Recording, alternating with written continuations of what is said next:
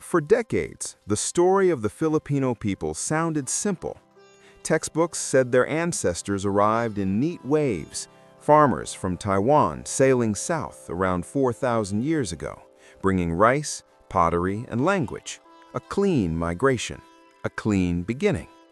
But that story was never complete, because hidden inside Filipino DNA is something far older, far stranger, and far more complex than anyone imagined.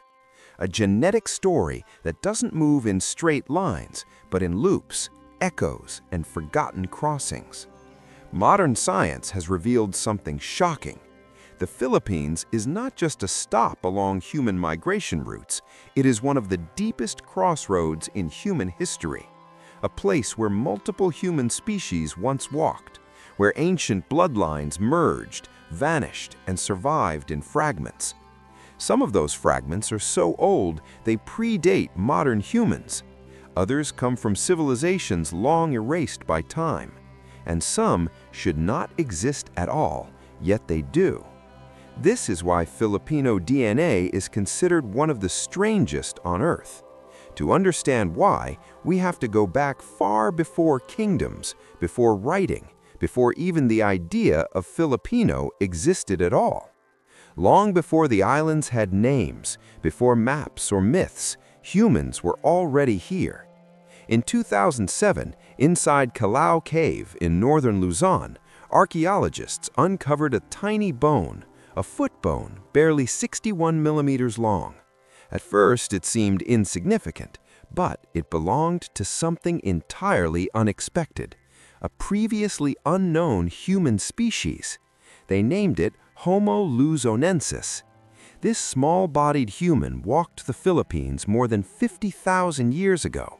It had curved fingers and toes, suggesting climbing abilities, yet teeth and bones unlike any known species. It wasn't fully modern human. It wasn't Neanderthal. It wasn't Denisovan. It was something else entirely. The discovery shattered the idea that Southeast Asia was merely a corridor for human migration. The Philippines wasn't a passageway. It was a destination, and possibly a crossroads of evolution itself. And Homo luzonensis wasn't alone. In Palawan, archaeologists uncovered the remains of Tabone Man, dating back at least 30,000 years. These early humans hunted, cooked, and lived in caves long before recorded history. But bones tell only part of the story. DNA tells the rest. Modern Filipinos carry genetic traces of Denisovans, a mysterious archaic human group known mostly from fragments found in Siberia. Yet the highest Denisovan ancestry in the world appears not in Siberia, but in the Philippines, especially among indigenous groups like the Agta and Eta. This means ancient humans didn't just pass through the islands, they lived here, interbred here, and left descendants who still walk the land today. The Philippines wasn't peripheral, it was central. The geography of the Philippines shaped everything. Even during the Ice Age, when sea levels were lower, many islands were never connected by land. Deep ocean trenches forced early humans to cross open water. That meant one thing: the people who reached these islands were already skilled seafarers tens of thousands of years before civilization supposedly began. These early Filipinos hunted deer and wild pigs, gathered shellfish, and learned to read the sea. They moved with monsoons, tides, and seasons. Survival required intelligence, adaptation, and memory. Their world was harsh: typhoons, earthquakes, volcanoes, yet they endured. Over thousands of years, isolated groups developed independently. Languages split, cultures diverged. This is why today the Philippines has over 180 living languages, one of the highest concentrations on Earth. Each language is a fossil, a remnant of an ancient separation.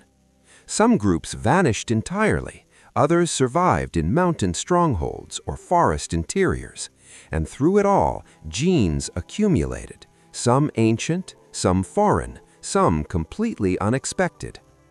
The Philippines became a genetic mosaic long before the modern world existed. Around 4,000 years ago, a new movement began. From Taiwan came a wave of people unlike any before them, the Austronesians. They were master sailors, farmers, and innovators. They built boats that could ride ocean swells instead of fighting them. They didn't just migrate, they expanded. With them came rice agriculture, pigs, chickens, pottery, and language. Their tongues would eventually stretch from Madagascar to Easter Island, the widest language family on Earth. When they reached the Philippines, they didn't find empty land. They met the descendants of the first hunter-gatherers, and instead of erasing them, something remarkable happened. They mixed. Genetically, culturally, linguistically, the result was a fusion society. Modern Filipinos carry both lineages, the deep ancestry of Ice Age foragers and the seafaring legacy of Austronesian navigators. The proportions vary by region. Mountain groups often retain more ancient ancestry. Coastal populations show stronger Austronesian influence. This blending created the foundations of Filipino identity. Rice farming alongside forest knowledge, boats and fishing alongside hunting traditions, and language became the glue. Tagalog, Cebuano, Ilocano, all descended from Austronesian roots shaped by local tongues and history. The Philippines became a cultural engine, radiating influence outward into the Pacific. But the story doesn't stop with Austronesians. Genetic evidence reveals something even stranger: connections between Filipinos and distant Pacific Islanders, Micronesians, Polynesians, even groups thousands of kilometers away. This suggests ancient back-and-forth movement across the ocean, not just one-way migration. The seas were highways, not barriers. Archaeological finds support this. Jade from Taiwan, obsidian from far islands, pottery styles shared across vast distances. These weren't accidents, they were networks. Long before empires, people traded, married, and traveled across open water.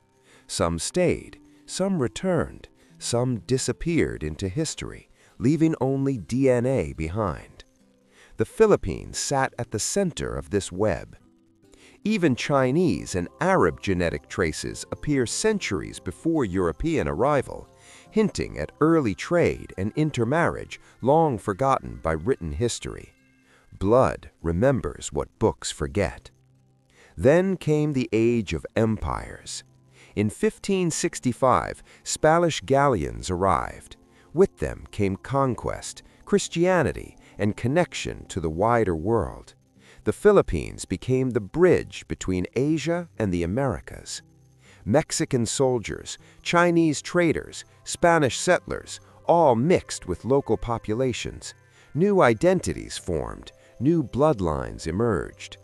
Catholicism spread, but it blended with older beliefs. Saints merged with spirits, rituals adapted, faith became Filipino. Yet not everyone was conquered.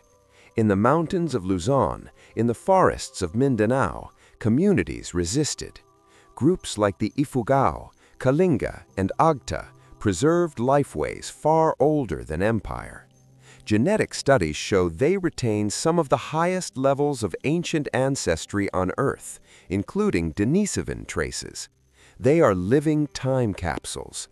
While colonial cities changed, these communities carried humanity's deep past forward. So why is Filipino DNA so strange? Because it is layered. Because it contains echoes of extinct humans. Because it records migrations no history book ever wrote down. Because it connects Ice Age hunters, oceanic explorers, Asian traders, and global empires into one lineage. No single origin, no single story. The Filipino people are not the product of one migration, but of many converging worlds. In every genome is a map of survival. In every face, a history older than civilization. The Philippines is not a footnote in human history. It is a living archive of humanity itself. And that is why Filipino DNA is not just unique, it is one of the strangest, richest, and ancient genetic tapestries on Earth.